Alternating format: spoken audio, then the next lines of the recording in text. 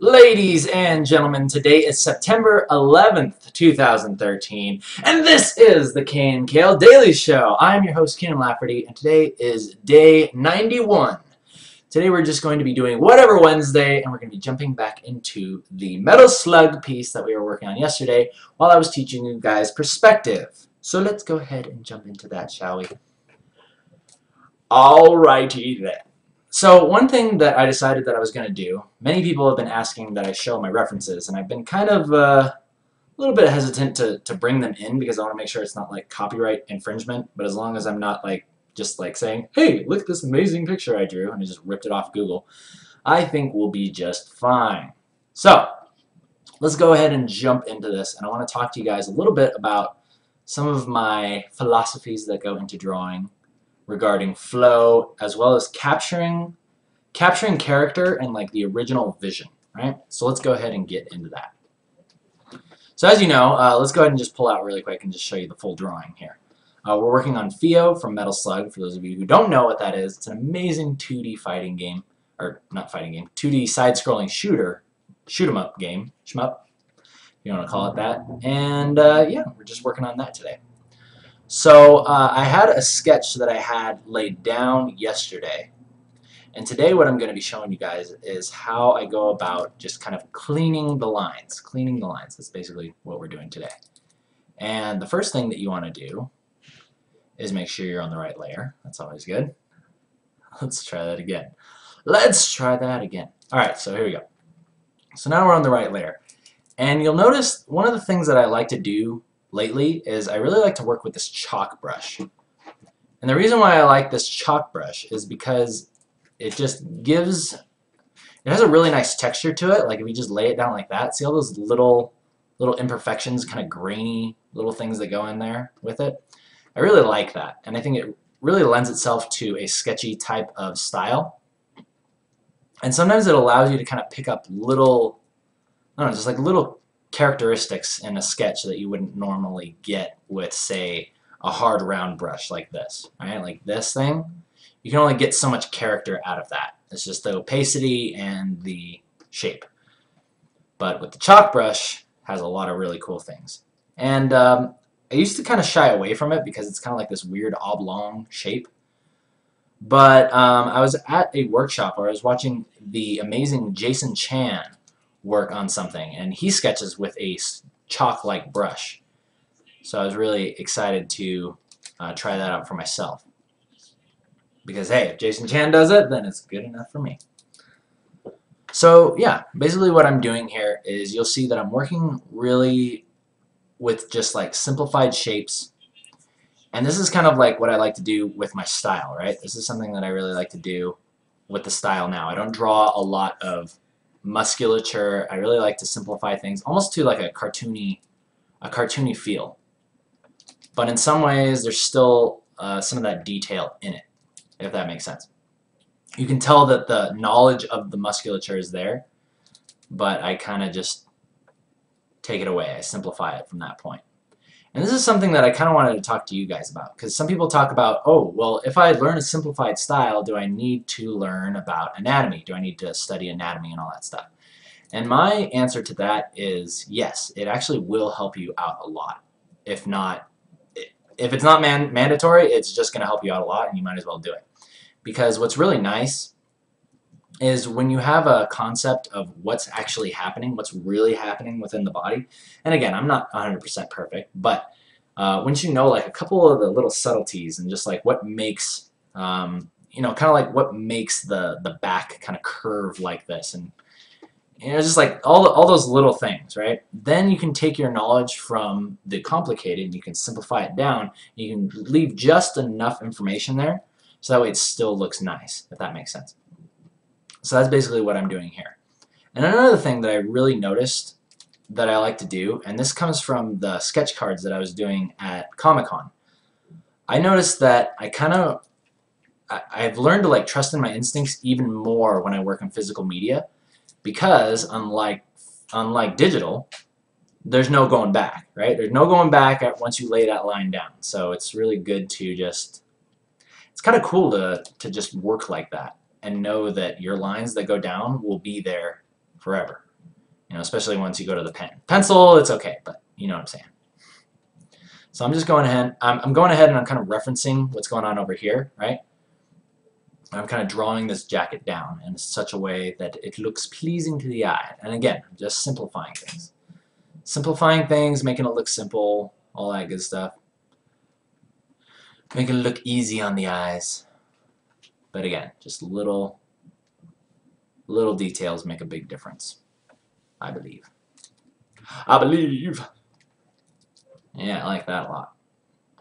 I like it very much. Alright, so let's go ahead and bring this up. And let's not forget this collar. I love how the Metal Slug characters have these cool collars that kind of pop up like this. Looks really cool. It looks nice. And I'm going to go ahead and duplicate this. This is something that I tell people to do. You can just choose your layer over here, and then you can hit Control J, and it will automatically just duplicate it up. And I really like to do this whenever I'm going to be making major changes to something, or like doing a big addition. Because sometimes there might be something in the original sketch that I'll lose once I go into the refinement stage, right? And in case I want to go back, that makes it really, really easy. So again, what I'm doing here is, notice I'm getting rid of this line right here because this shirt is not vacuum sealed to her chest, and we don't draw girls like that, okay? We know that the laws of gravity are in play here, so we're going to go ahead and make sure that that shirt acts accordingly. There we go. We can add a little bit of shadow there, and that will obviously get the point across. I'll just do one of those. Lovely. Lovely. And simple is almost always better, from what I've come to understand. At least when I'm working in this style. I really like to just simplify things to just what they need to be, right? Let's go ahead and drop this down. She's looking a little bit anorexic here. Let's give her a little bit more width on her hips. There we go. Much better. Much better. And there we go. I always like Fio's belly shirt. Usually I'm not a fan of belly shirts at all. But on Fio, she just pulls it off. I don't know how she does it. I don't know how she does it. It might be the gun. It's probably just because she's got the gun and the glasses and the cool hat. That's what it takes. You can't have just the belly shirt. You gotta have glasses and the hat. And the ponytail. And you gotta shoot zombies.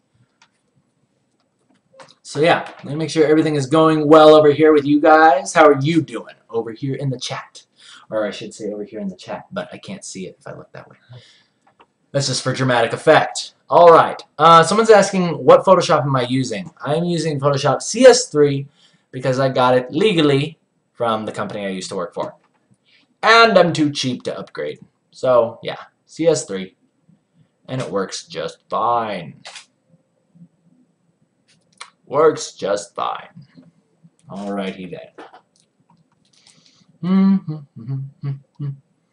Oh!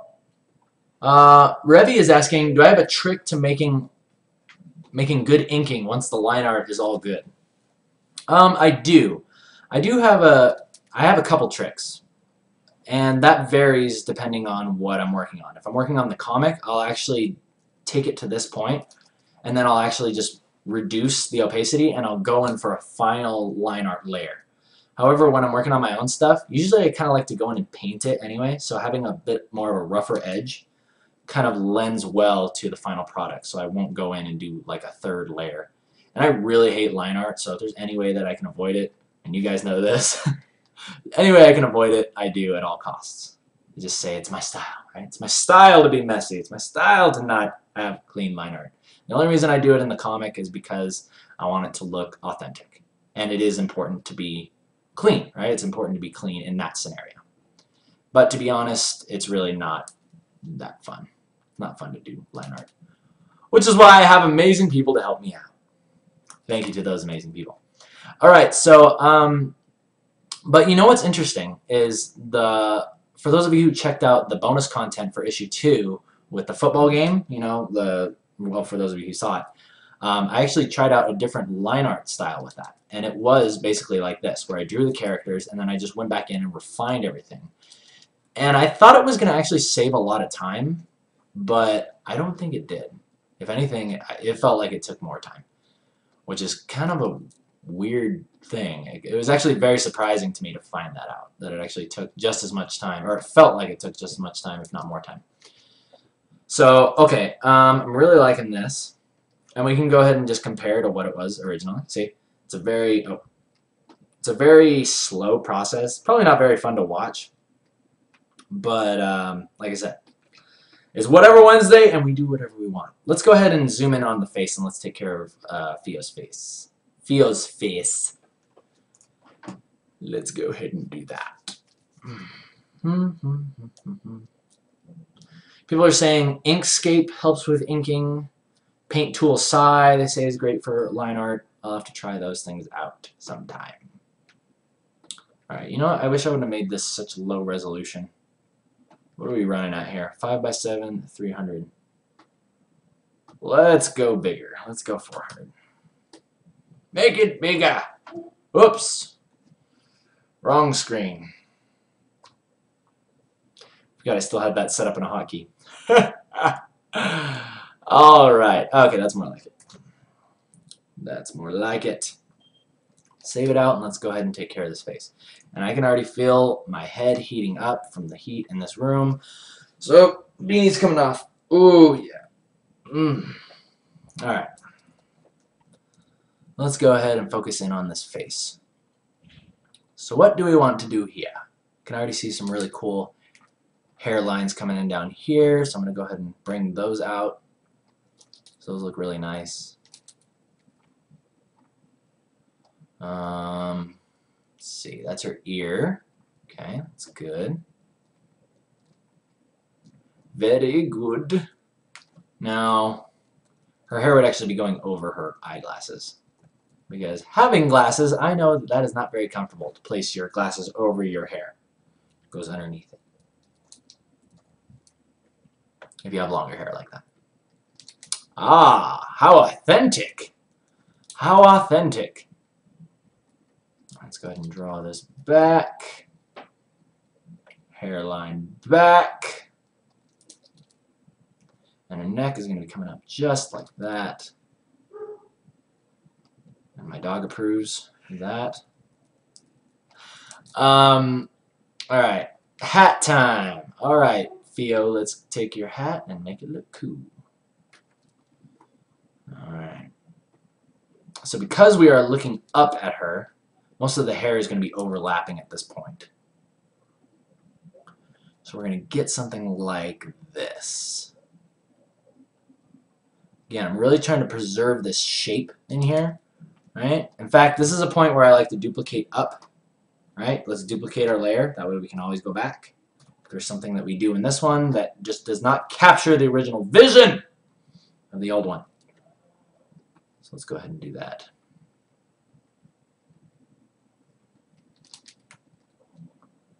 Okay, so I like how the glasses come down. Let's bring them up like that. Let's bring the hair out like that.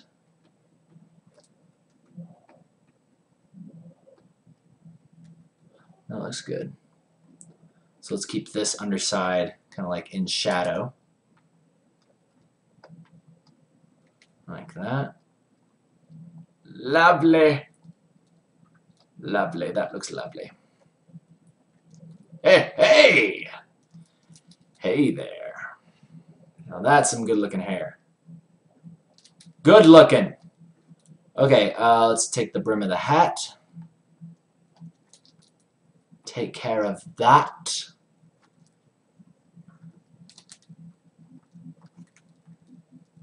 It's looking good. Looking good. But I really like working like this. It's really fun. I see it really as digital painting for me has become sculpting. Sculpting of the lines, sculpting of sketches. And it's much different than what I was doing a few episodes ago when I was working with physical media, right? Doing pencil and having to go straight to line and pen. And it's really interesting how I thought that I was going to have a lot of trouble. In fact, well, here's the thing, is I did have a little bit of trouble. going straight from digital back to physical media, and no undo button, no scrubbing the history. It's like once it's down, especially once you're inking it, it's done. There's no going back. Prismacolor marker color, once it's down, it's done. You don't bring it back. So I think it's kind of cool to go from that to back to digital and kind of have it affect me a little bit, right?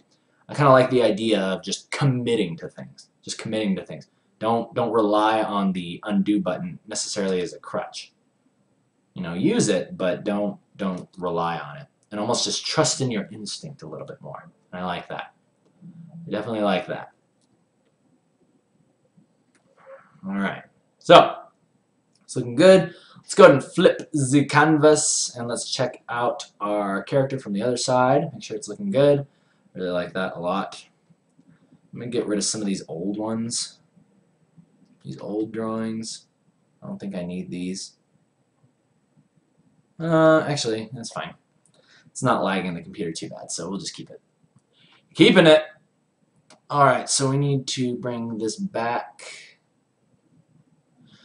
Bring this hat back like this.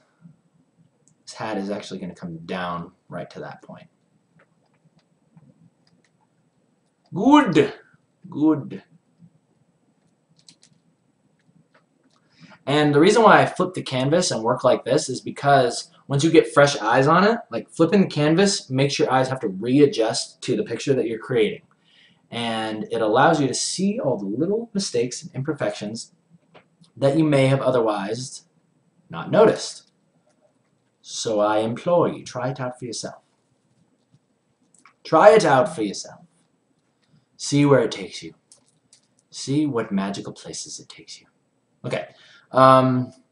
This hairline needs to come back a little bit more like that. It looks a little bit weird. Weird. Okay. Good. Good. And let's get that ponytail in there. I really like the shape of this ponytail. It just looks really awesome. So I'm going to really try to preserve that. Preserved dat ponytail. There we go. That's what I'm talking about. See? It's just sculpting. Shaving away the excess lines. The excess lineage that you do not want to see. I think it's really, really fun to do it like this. It's very methodical. And once you get to a certain point, it's almost like you can just go on autopilot anyway and just like let the drawing take care of itself. That's kind of a fun thing to do. I like getting things to a point where I get to relax, you know what I mean? Because drawing is supposed to be, I really believe that no matter what stage of drawing you're in, you're supposed to be in a relaxed state because that's when your best quality of things come out. That's when your best quality of work will come out. Because when you're not stressing over it, you're just letting it flow, you're having fun with it, and you're allowing yourself to be creative.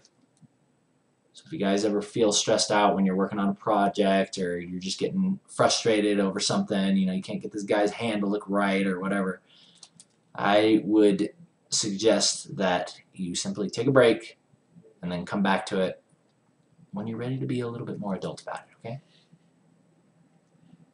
Take some time, just relax, and then come back when you feel better. And really, the point of it is that if you're going to do it bad the first time, just do it bad and then get better from there. But don't allow the fear of doing bad to stop you from even trying. Okay? Otherwise, it will find you. It will find you if that happens to you. And I will not be happy with you. Okay, let's see here. What is happening right here? Let me flip the canvas and see if I can figure it out. I don't know what that is supposed to be exactly. Oh, that's the back of her hair. Ha! Lovely. That's her hair. Okay, cool. Mystery has been solved.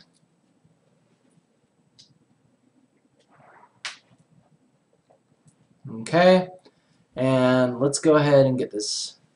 I just noticed, even though this is like a caricature version of her, the facial features are actually placed in a very similar place. I really like that. That was kind of an accident, but it works. Alright, so let's go ahead and move this mouth around. Let's move this mouth. Let's move this mouth. Let's see if we want to put it anywhere else. Okay, I think it looks good there. I kind of like it where it was. It looks good. Man, it's getting hot in here. People are like, calm down. Calm down, Ken. Oh, man. Alright. So, I'm not completely happy with this mouth. I do kind of want to move it up just a tad bit. Just a little bit. Okay, that's good. It's good. I don't know if that's even the mouth that I want. Duplicating. Duplicating, and let's experiment with some mouths. That one does look okay. I think we could get one that has a little bit more attitude in it, right?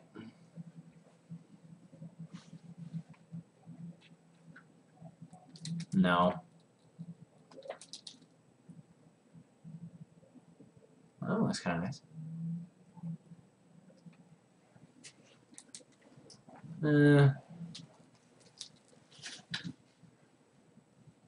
Oh! Ooh, I like that right there. That's it! That's it right there. How's that different from the other one? Okay. Yeah, I like that little bit more of a smirk going on there. That looks nice.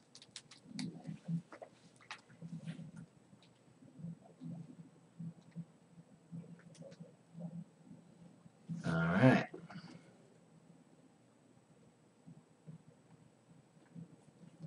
Alright, guys, so that is rounding out our head there. It's looking good. Liking the way that looks.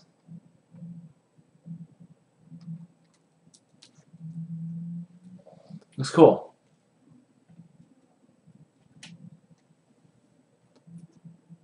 Yeah, it does look a little close to the nose. It does look a little close to the nose. Let's move it down just a tad.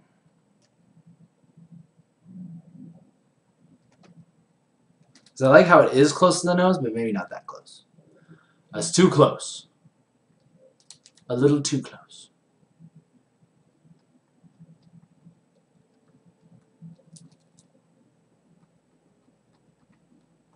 Okay.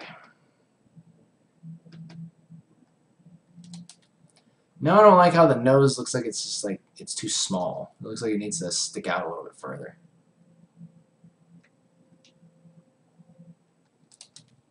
I don't know, maybe I'm just being too picky.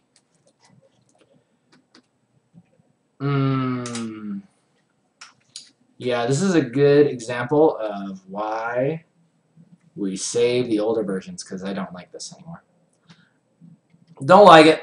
We're going back to the old one, because that one just does it right. And this is what I'm talking about, guys, like the subtleties. This is where it's really, really important, especially in the face. Subtleties with the mouth, subtleties with the eyes. There's a whole bunch of things that go into giving the character the expression that you want. And it's very important that you understand how careful you must be. How careful. It is a delicate dance. A delicate dance. Alright, but we'll come back to that in a little bit because I like the way that that looks. And let's go ahead and move on to the rest of the body. I think what we're going to do is just, we got to draw this other hand, and then we got to draw the gun. And usually they kind of have like this, I mean, no matter what weapon you get in the game, it's always the same model. But I'm thinking about giving her a, originally I was thinking about an MP5 Navy, but that's a little bit too big to be an MP5 Navy.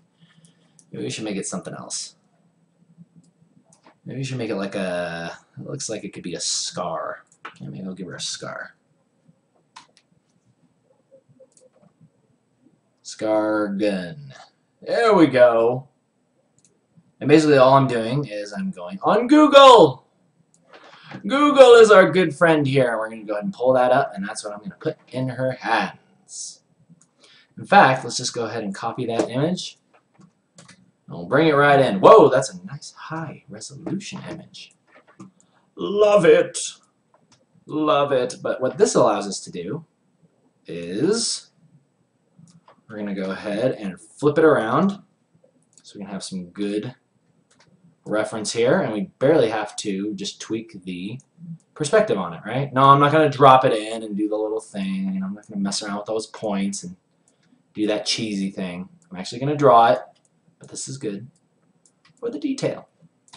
Yeah, that's definitely a scar type of scar-sized weapon. Scar-sized weapon. Weapon. I'll put it on that side for now. Yeah, let's just put it over there. Because I still need to finish the details on Theo. So let's go ahead and get to that. One thing I realized is she does have these wristbands, so let's not forget those. What a travesty that would be. And we're going to have the other hand over here grasping the handle. Okay, now I actually do need the scar. What an efficient way to work. Okay, so let's go ahead and put the handle here. Okay, and we're always considering the perspective of this gun going upwards, right? So you want to think about the underside of this handle being like that, right? In fact, this might be good to bring back our perspective grid. Come back to us, perspective grid. Is this the right one? Yes, it is. And for those of you who are curious about this grid, you can check out yesterday's daily where I described how to use one. How to use one and make one of your own. This really comes in handy for drawing weapons and all that good stuff. So, let's go ahead and reduce the opacity on that. Now let's draw our gun in. This might not look 100% great the first time, but let's just have at it. Have at thee! Okay, so our hand is going to be right here. I already like the way this looks.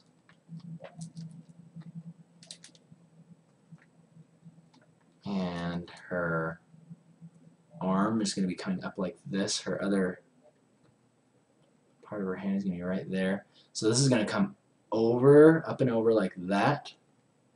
And this part is going to drop down.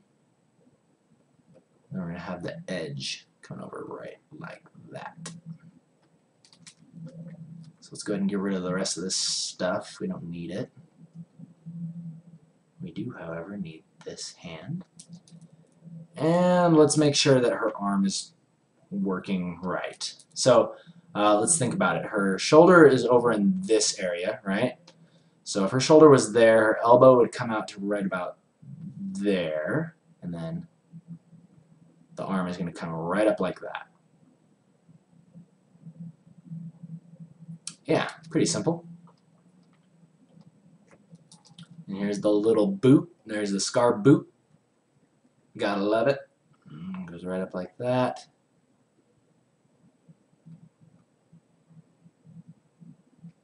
And let's go ahead and make sure that that is looking right. Looks good. Good. Let's bring it up. Okay, so here's the hands. The trigger is going to be coming out just like this. And the clip is going to be right there. Oh, perfect. Just enough room for her hand to be on the other side of it. Awesome! In fact, the trigger will probably end right about there. So the clip is actually going to be even further down. So it's going to look a little bit more like... Oh yeah, let's make sure we're keeping our perspective. Keep the perspective. Use the lines. Use the farce. Use the lines, Luke. Okay, so let's go ahead and draw this out like that. Draw that banana clip coming out like that. And use those perspective lines. Use them. Use them. In fact, it's a little bit more turned up, so we're probably going to be a little bit more like that. Yeah, that's right. The edges will follow the same perspective, but these will curve back a little bit more. So we'll get something like that. And let's make sure we can see plenty of the underside of the clip as well, because we are in that perspective, der perspective. And again, it doesn't have to be perfect, it just has to line up semi-realistically. And yeah, line up semi-realistically, and oh, that second thing I was going to say, whatever that was. Oh yeah, and the other thing is we're drawing in like a cartoony style, so it can always just be kind of exaggerated. Like you'll notice this clip is a little bit kind of like more fat, like if you were to turn it to the side, it would look something more like that. But I kind of like that, you know? You can get all technical with it and make sure everything's all perfect, but you don't necessarily need to. Alright, so we've got the clip here, so this comes up like that, and that lines up perfectly with the rail system going on there, which is what she's going to have her hands on. Again, use those perspective lines to go right on up, and that goes right to the very end. See how easy that is? Once you have the perspective grid in there, you can just be like, okay, the line goes there, line goes there, line there, there, there, there. And it's really, really easy to lay something in like that. That's why I would highly recommend you guys to go check out yesterday's episode. Check out yesterday's episode. You will be very happy. You will be happy, people. Okay, second rail system. Let's get that going right over here. Again, following these lines, making that second rail system.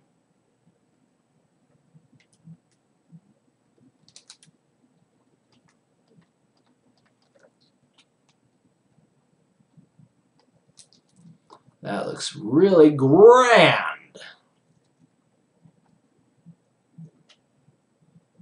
Let's get that little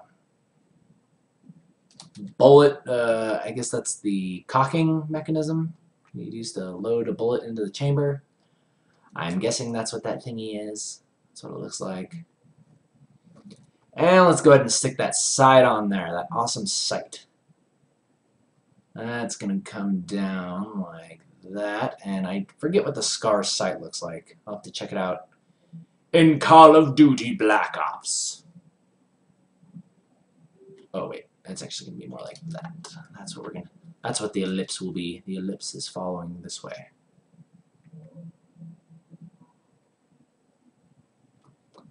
There we go.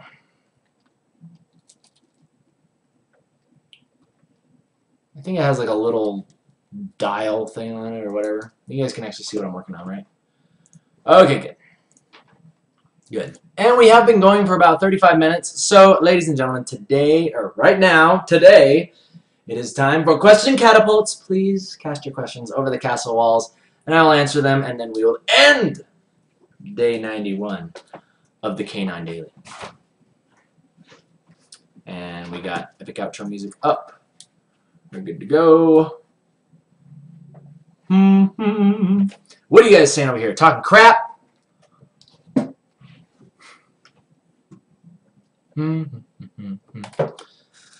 Someone's saying the stock looks suddenly bent to the left. I think you might be right.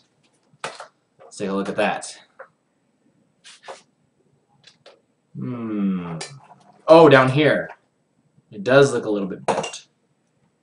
A tad bit. Yeah, let me see if I can go ahead and fix that really quick. Fixing them.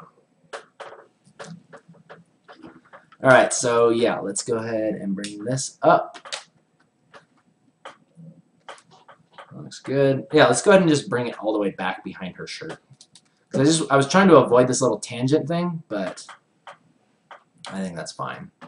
In fact, judging by this thing, the stock should be right about there. Should be right about there, just like that.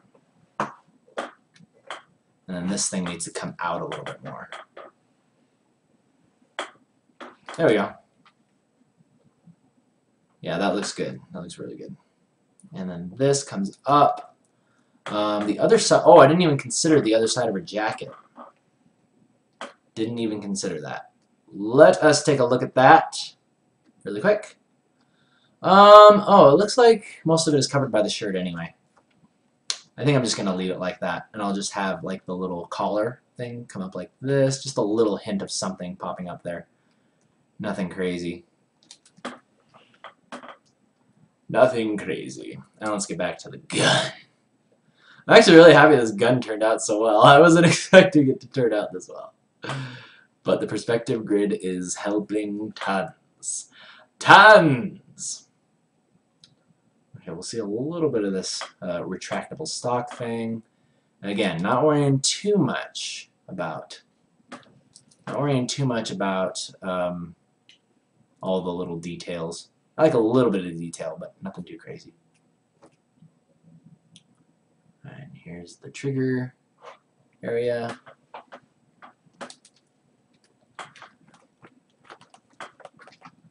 Good, good. All right, and I want to finish this muzzle really quick too. I want to finish this muzzle because that'll make this thing look really sick.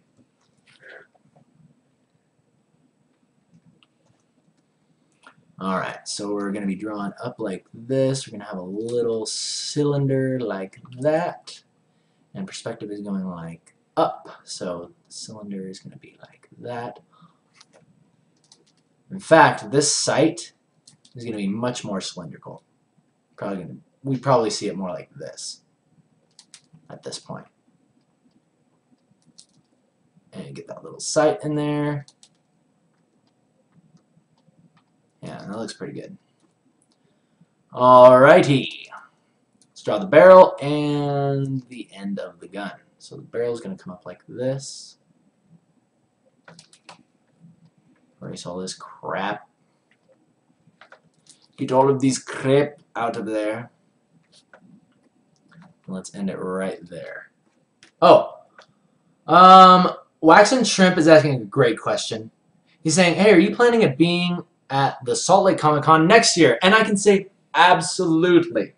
Absolutely, I will be doing my best job to be noting the first day. In fact, I was thinking about calling the producer, Dan Farr, and just saying, hey man, thank you very much for the opportunity. I'd really love to either reserve a spot for next year now or just let me know when you guys are going to be putting those on sale because I do want to go to that convention. Again, it was amazing. And I also want to go to cons, other cons all around the world. Travel the world. WeskerCon. Like WeskerCon. Alright. I will be there with money for you. Also a good way to get me to go. Yes, that is very good. Alright. Let's see.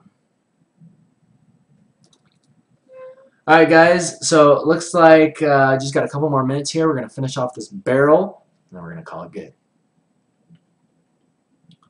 Just making sure this whole thing is looking nice. Love it. But yes, thank you to everyone who I did see this year at the Salt Lake Comic Con. Thank you for coming out and saying hi, telling me I have a beautiful garden of a comic, and forcing me to get up and hug you and cry with you. That was an amazing time.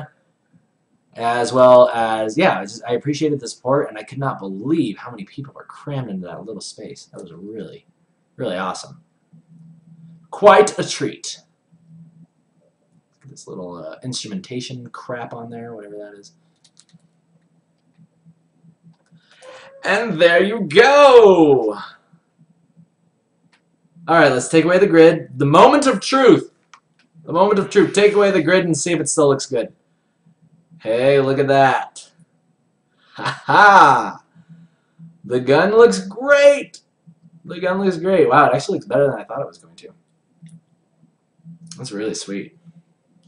Except that sight looks off to me now. I think it was better the other way. Dang it! Dang it! Did I save it the other way? No, I didn't.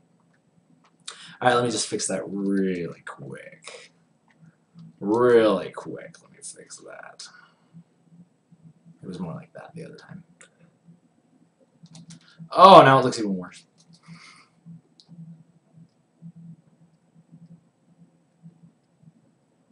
Okay, whatever. I'm gonna deal with that later.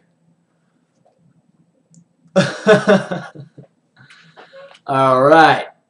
People are saying they like the boots. Yes, I love the boots. Normally Theo has like kind of smaller boots, but because I've been drawing Emma all the time, I decided to go ahead and exaggerate them up to the knees there. So I don't know, they're pretty much the same. I just ditched the big socks. But other than that, it's pretty good. Alright, you people, so we're going to go ahead and end day 91 of the KNKL Daily Show. Thank you once again, everyone, for joining me live on Twitch. For those of you on YouTube, thumbs up if you like it, thumbs down if you don't. My name is Keenan Lafferty. I'll see you guys tomorrow for Thoughtful Thursday. Until then, you guys take care. See you.